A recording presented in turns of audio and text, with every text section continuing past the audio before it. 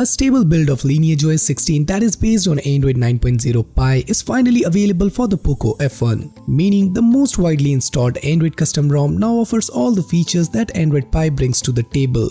That includes a tweaked material look, new navigation gesture, digital well-being, official dark mode and much more. This is one of the most stable custom ROM based on Android Pie that I have tested for PocoPhone, and the good news is you can use it as your daily driver. So let's see what are the features that Lineage Os 16 has to offer, how is the performance, and if you will stick to the end, I'll be showing a step-by-step guide to install this on your PocoPhone. Excited? So let's get started.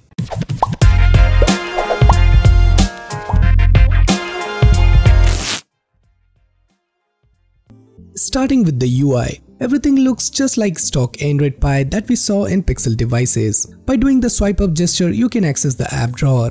When Material Design arrived in Android 5.0, it seemed a way for Android to finally catch up with iOS aesthetics. It was a consistent cute look found across Google's apps and services. However, Google Pixel phone have started to look a little too stiff next to some third-party alternatives. Android 9 Pie offers far more color, feature switches in the drop-down control center which are blue circle rather than plain text icons. It looks more like setting area of a Samsung phone. Is it distinctly better? No, it's just different. The home screen has barely changed. However, Android Pie moves the clock from the top right to the top left, but that's about it. The biggest visual change is seen in the recent apps multitasking screen. The recent apps part is meant to feel much closer to the surface of the interface. This becomes clear when you switch on navigation gestures. It replaces the usual 3 soft keys with one, although a back button appears next to it when appropriate. One flick up on it from the home screen takes you to the recent apps, a second to app drawer. The app switching screen is now between the home screen and app catalog, not behind or beneath them. It took me a while to get used to of this change, but ultimately it did make me aware of the frequency with which I use app switching, and that's the new recent app page is better than the old one. Moving forward to the performance. In my experience, Lineage Os is an ecosystem so well optimized and enhanced with minute details that it's often hard to believe that I'm running a custom ROM. I mean, the experience I get is supreme in terms of usability and smoothness in performance. It's almost like the phone comes built in with this ROM. The ROM has CM style app drawer, but I didn't like that too much, so I have changed the default launcher to rootless pixel launcher that will give you a pixel look with some added features, like you can change the icon according to your liking, and I'm using Rondo icon packs for those who are wondering. Initially when I installed this ROM, I was not expecting this to be very stable, as this is an unofficial build. But after using it for just few hours, I was impressed with its stability. Everything like camera, audio and fingerprint is working as they work in a stable ROM. In my usage, I found that the performance is top-notch. The UI is very fast and responsive just like a stock ROM, and there is no lag while switching between apps. These are the benchmark results for those who are interested.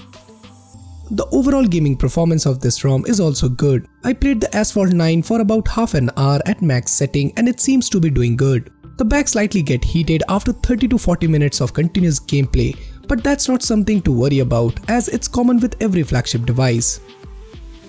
Moving forward to its camera, which is also working just fine. Both front as well as back shooter can click some good pictures, but not as good as MIUI camera, and during my usage the camera does not crash even once. Thanks to a Ukrainian developer who goes by the name BSG has created a port for Google Camera app which works on PocoPhone. You can get this camera app by just installing an APK file. The results provided by the Google Camera app port on PocoPhone were impressive. However, not all features of Google Camera app works on its ported version. The only main features of Google Camera app which are functional on its port are portrait mode, HDR+ mode, and its ability to record videos. Slow-mo video recording, smart burst and zero shutter lag feature does not work on Google Camera port. Everyone loves to have better battery life for their devices. With OEM ROMs, however, it's still a distant dream. Even as manufacturers pack bigger batteries with their devices, they cannot focus on the software side of it.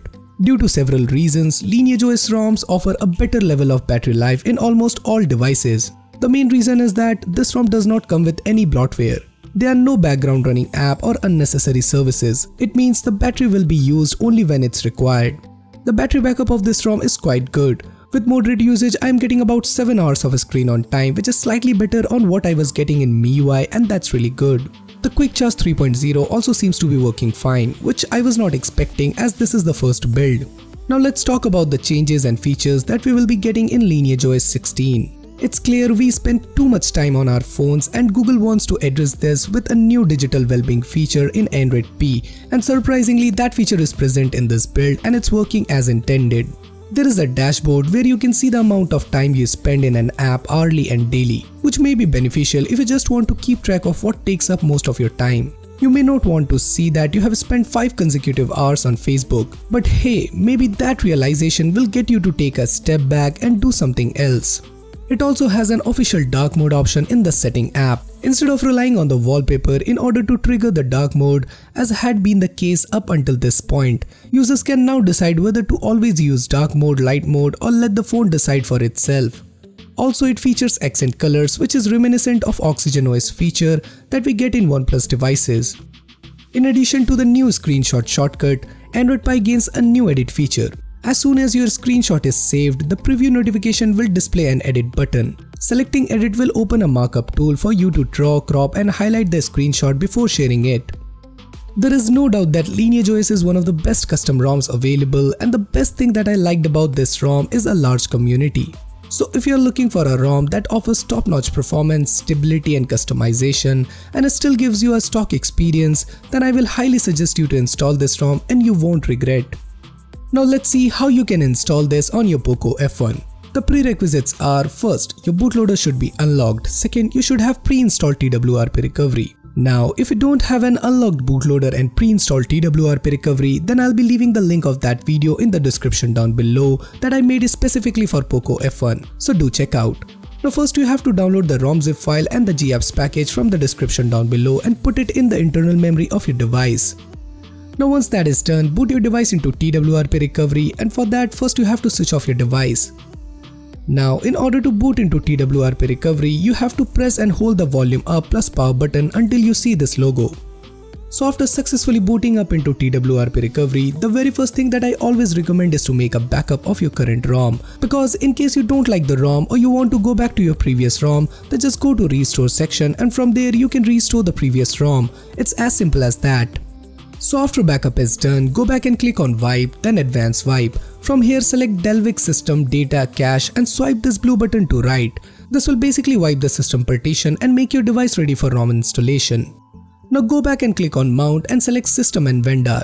Once that is done, go back and click on install and navigate the ROM zip file which we downloaded earlier and select it. Then click on add more zip file and select the gapps package. Now swipe this blue button to right in order to flash the ROM zip file. The installation will take anywhere between 2 to 3 minutes, so just relax.